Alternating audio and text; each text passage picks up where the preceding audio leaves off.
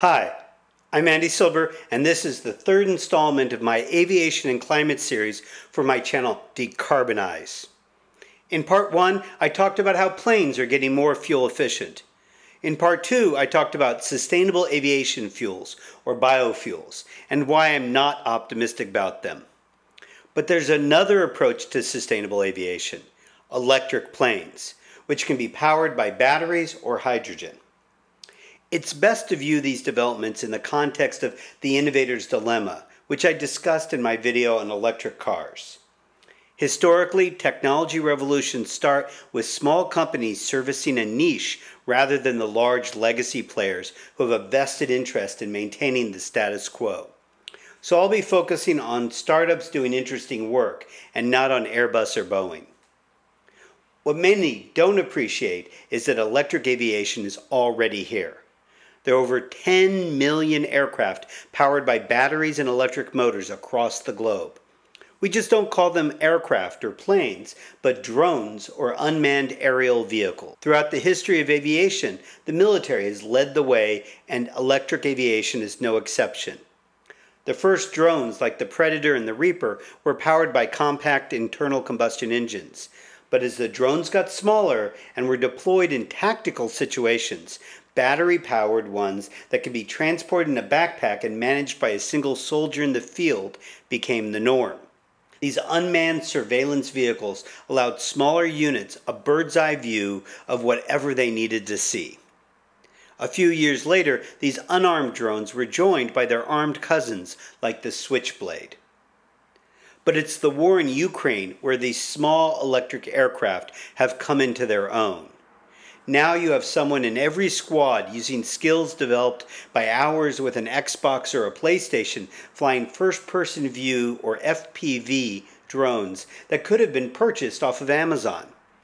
Ukraine is committed to producing 1 million drones in 2024 and is integrating AI into many of them. Another use case for electric aviation is delivering packages. For instance, Zipline has a system delivering medical supplies in 15 minutes across the entire country of Rawanda. They also have an urban drone delivery system that is whisper quiet and safe. They've delivered almost 10 million items and flown almost 70 million miles. If you want to see more about what they're doing, there's a link to a fun Mark Rober video where he visits Rawanda. All of these examples are limited by being unmanned and with a payload that is smaller than a person.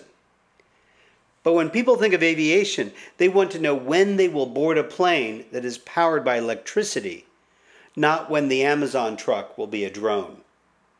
But if you think the work on drones is irrelevant to electric planes carrying passengers, think again. The millions of hours of experience with planes with electric propulsion will give people, airlines, and regulators data about their safety and reliability. And when electric aviation incorporates autonomous vehicles, which is going to happen, the experience of companies like Zipline will make that much easier. There are two early niches for passenger aircraft.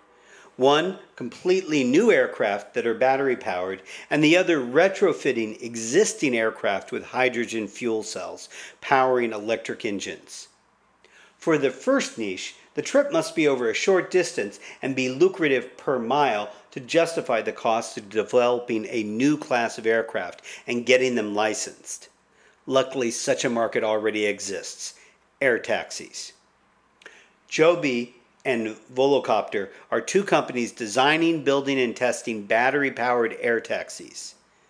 There are commercially viable routes that are short enough for battery-powered vehicles to serve with today's technology. For about $200, you can take a helicopter from Manhattan to JFK Airport, which is about a 5-minute ride by helicopter that would be quieter, cleaner, safer, and cheaper with an electric aircraft.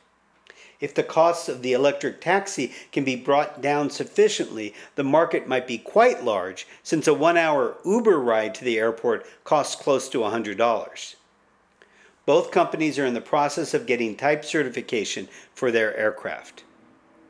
At first, these will be piloted, But this use case is well suited to autonomous aviation since they're only flying a well-understood route. It's pretty rare for a kid to run out between cars to chase a ball at 1,000 meters up. And our experience with delivery drones shows that autonomous aviation is doable. These air taxis can also satisfy other markets. Imagine a flyover of the Grand Canyon in a nearly silent electric aircraft. The other niche is regional jets. These are much larger than an air taxi, but still on the small size for commercial airplanes, with fewer than 100 seats and some less than 40. Their range is much larger than 10 miles of an air taxi, up to about 2,000 miles. Since they always fly over land, they'll always be near an airport in case of mechanical failure. Two leaders in this field are Zeroavia and Universal Hydrogen. Batteries for flights that long would be too large and heavy, so both companies store hydrogen on board and use it to power a fuel cell, which provides electricity to electric engines that turn the props. I'm generally not a big fan of hydrogen, which I think has been way overhyped, but long-distance aviation is a use case where I do think hydrogen makes sense. The hydrogen is generated by running electricity from wind or solar through an electrolyzer. Zeroavia's approach is to produce hydrogen at the airport or nearby. Refueling happens by connecting a hose from a fuel truck to a plane and pumping in gaseous hydrogen, similar to a standard airplane. Universal Hydrogen has modules filled off-site with liquid hydrogen that are loaded onto the planes using standard equipment.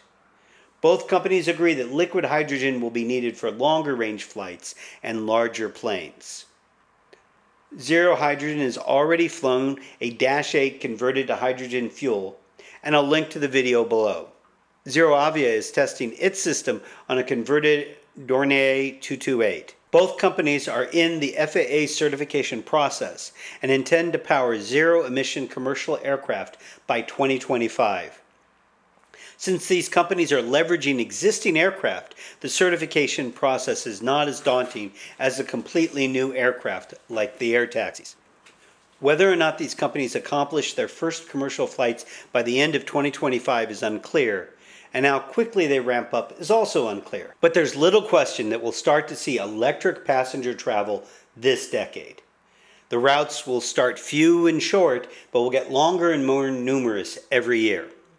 Since the approach of both companies is to retrofit existing airplanes, they can ramp up much faster than if they were building planes from scratch and waiting for the airlines to replace an asset they typically keep for over 20 years.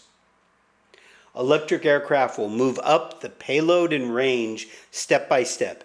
Air taxis with batteries, short-range regional flights with compressed hydrogen, longer range and larger planes with liquid hydrogen.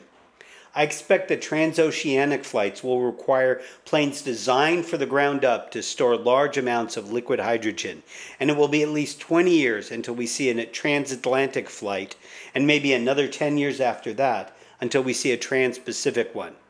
But there's no reason this can't happen. But whether you're a fan of sustainable aviation fuels or electric aircraft, this sector will be primarily powered by fossil fuels for at least the next 10 years. So what's a person to do if you have a flight today that can't be missed? My fourth and final video in this series will be on carbon credits. What are they? Should you get them? And how do you find good ones? If you've learned something, please like and subscribe. It really does help this channel succeed. If you want to support this work, you can buy me a refreshing beverage at the link in the description. If you have any thoughts, please share them in the comments. Also, please share this video with anyone you know who flies a lot.